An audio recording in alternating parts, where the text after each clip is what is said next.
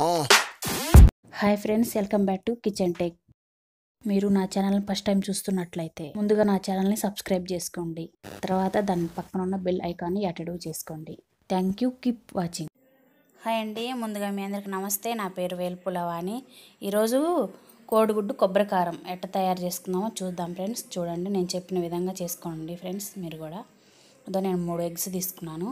వాటిల్లో ఒక గ్లాసున్నర నీళ్ళు పోసుకొని స్టవ్ మీద పెట్టుకున్నామండి. అవి బాగా ఉడికిన తర్వాత 10-15 నిమిషాలలో అవి ఉడికిపోతాయి. ఉడికిన తర్వాత బాగా టేస్టీగా ఉంటుందండి వేడి వేడి అన్నంలో. ఈ కొబ్బరి కారం కొత్త వంటకం అండి ఇది. నేను చాలాసార్లు చేశాను, బాగుంది. మా పిల్లలకు బాగా ఇష్టం. ఇంకా అలాగే మేము రెగ్యులర్గా చేసుకుంటూ ఉంటాం అప్పుడప్పుడు. చాలా బాగుంటుందండి. మీరు కూడా చేసుకొని టేస్ట్ చేయండి ఫ్రెండ్స్, ఓకేనా? అదో చూడండి ఫ్రెండ్స్, కోడిగుడ్లు 3 ఉడకబెట్టుకొని దాన్ని తొక్క తీసాను నేను.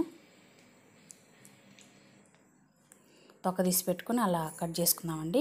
మధ్యకు కాకుండా నిలువుగా కట్ చేయండి ఫ్రెండ్స్. చూడండి, మన కళ్ళు ఎలా ఉంటాయో అలా ఆకారం వస్తుంది, అలా కట్ చేసుకోండి, ఓకేనా? మధ్యకు కట్ చేస్తే ఇందులో రౌండ్గా వస్తాయి. ఇలా అయితే బాగా ఏగుద్దండి మనకి. కోడిగుడ్డు కొబ్బరి కారం ఎట్లా చేసుకోవాలో చూడండి ఫ్రెండ్స్. మొత్తం కట్ చేసి పెట్టుకున్నాను కదా, కొబ్బరి కారానికి ప్రిపేర్ చేసుకుందామండి. చేశాను నేను. చూడండి, ఏం లేదండి, కొబ్బరి అండ్ చిన్నుల్లిపాయలు, 1 స్పూన్ కారం, 1/2 టీ స్పూన్ ఉప్పు, మెత్తగా మిక్సీ పట్టుకోండి ఫ్రెండ్స్. ఇంకా అంతే, ఏం వద్దండి. ఉప్పు కొంచెం వేసుకోండి, కొబ్బరి కారంలో త్వరగా ఉప్పు ఎక్కువైపోద్ది. కొబ్బరి కారం అంటే ఇంకా అంతే అండి, ఇంకేం లేదు. కొబ్బరి, కారం, ఉప్పు, చిన్నుల్లిపాయ, ఇంకా అంతే. చిన్నుల్లిపాయలు ఎంత ఎక్కువ వేసుకుంటే అంత మంచిదండి. తెలుగు వారందరికీ తెలిసి ఉంటుంది కొబ్బరి కారం అంటే ఏంటో, ఓకేనా? అలా అవి కలిపి దాంతో కర్రీ. ఈరోజు ఇంకా ఏం లేకపోయినా వట్టి దాంతో తినచ్చు అన్నంలో, వేడి వేడి అన్నంలో బాగుంటుందండి. మొత్తం కొంచెం పసుపు, 1 చిటికెడు పసుపు నేను చూపిస్తున్నాను మీకు. దాంట్లో నేను 3 టీ స్పూన్లు ఆయిల్ తీసుకున్నాను. అదో కట్ చేసి పెట్టుకున్న కొబ్బరికారం, పసుపు, గుడ్లు. మధ్యలో ఉన్నది తీసేయండి ఫ్రెండ్స్. ఆ మధ్యలో ఉండేది దాంట్లో నూనెలో పడంగానే మొత్తం చిదిరిపోయి నూనె అంతా ఖరాబ్ అయిపోద్ది. అందుకని చెప్పేసి మధ్యలో తీసేయండి. ఒట్టి గుడ్డు మాత్రమే ఫస్ట్ వేయించుకోవాలి.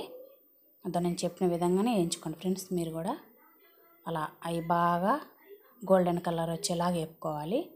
ఒట్టి ఆ మధ్యలో తీసేసి పచ్చసొన అనేది మధ్యలో వైట్ ఎగ్ మాత్రం వేయించుకోవాలి, గోల్డెన్ కలర్ వచ్చేలాగా. మీరందరూ ఎలా ఉన్నారు ఫ్రెండ్స్? మేమైతే చాలా బాగున్నాం. జాగ్రత్తగా ఉండండి, ఓకేనా? బాగా ఎండలు బాగా కొడుతున్నాయి. అలాగే కరోనా ఇంకా వదలట్లేదు. ఇంకా ఎక్కువైతుంది అంటున్నారు. జాగ్రత్తగా ఉన్నాను friends. Take care, stay home, stay safe. చూడండి ఫ్రెండ్స్, ఆ విధంగా పసుపు వేసుకున్నాను 1 టీ స్పూన్. నేను 1/2 టీ స్పూన్ పసుపు ఎక్కువ వాడండి. పసుపు అండ్ చిన్నుల్లిపాయలు, అల్లం ఎక్కువ వాడితే ఇప్పుడుండే సిచ్యువేషన్కి కొంచెం కంట్రోల్ అవ్వచ్చంట. నేను అందరు చెప్తుంటే వింటూ మేము ఫాలో అవుతున్నాం అలాగే. అందుకని చెప్పి నేను పసుపు ఎక్కువ వాడుతున్నాను. అదే వీట్ ఎక్కువ అవుతుంది అయినా పర్లేదు. ఇప్పుడుండే ఏమన్నా అది వచ్చిన హాస్పిటల్కి వెళ్ళకుండా మనం చిన్న టిప్లు అండి. అండ్ జలుబు చేస్తే టిప్పు చెప్తున్నాను. పాలల్లో పసుపు వేసుకొని 1/2 గ్లాసేనండి, 1 గుటకమైన పాలల్లో. మళ్ళీ ఎక్కువైతే తాగలేము. 1 గుటకమైన పాలల్లో పసుపు వేసుకొని మింగేసేయండి ఫ్రెండ్స్. జలుబు త్వరగా తగ్గిపోద్ది. ఇంకా అలా అన్నీ గోల్డెన్ కలర్ వచ్చాయి చూడండి. అలా సిమ్లోనే ఉండి దగ్గరే ఉండి వేయించుకోండి ఫ్రెండ్స్, కలిపుకుంటూ. మళ్ళీ దూరం వెళ్తే కొంచెం పేలే అవకాశం ఉంటుంది. ఎక్కువసేపు వేగితే పేలుతాయి. దగ్గరే ఉండి ఏమిటంటే కలిపుకుంటూ వేయించుకోండి. ఇంకా నేను తీసి పక్కన ప్లేట్లో పెట్టుకున్నాను. ఇంకా అదే నూనెలో మనం కొబ్బరికారం ప్రిపేర్ చేసుకున్నాం కదా, అది వేసేసుకోండి. అది వేసుకున్న తర్వాత బాగా కలిపాలి, ఆ పచ్చి వాసన పోయేలాగా. ఆ ఒట్టి కొబ్బరికారమే నెయ్యి వేసుకుని తింటే సూపర్ ఉంటుందండి. ఇంక ఇలా నూనెలో ఫ్రై చేసుకుంటున్నాం కదా, ఇంకా కేక. మీ అందరికి కూడా చాలా నచ్చుద్ది. ఒక్కసారి తిన్నారంటే మళ్ళీ మళ్ళీ తినాలనిపించుద్ది. మీరు కూడా ట్రై చేసి చూడండి ఫ్రెండ్స్. చూడండి, అలా గోల్డెన్ కలర్ వచ్చాయి చూడండి. అలా ఆగాలి. కాలుతున్న చేతితో తిప్పుదామంటే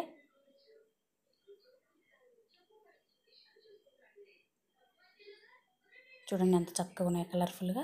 అలా ఆగాలి. అలా వేగితే బాగుంటాయి. అండ్ కోడిగుడ్ల కూరకు కూడా అలాగ వేయించుకొని మనం చేసుకోవచ్చు అండి, బాగుంటుంది కలర్ఫుల్గా. అదే చూడండి ఫ్రెండ్స్, ఇంక ఇదంతా బాగా వేగిపోతూ ఉంది. సిమ్లోనే పెట్టి ఎంచుతున్నాను నేను. బాగా కలర్ఫుల్గా ఉంది కదా, చూస్తుంటే నోరు ఊరిపోతుంది.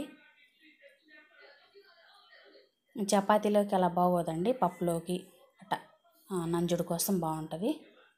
సైడ్ డిష్గా బాగుంటుందండి ఇది, గట్టిపప్పులోకి అట్లాగా. చపాతీలోకి రోటీలోకి అంత అంటే కుదరదు తినడానికి, తినేవాళ్ళు తింటారండి.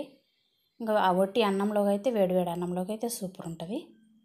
ఇంకా అలా ఎగ్స్ అన్నీ వేసుకున్నాను నేను.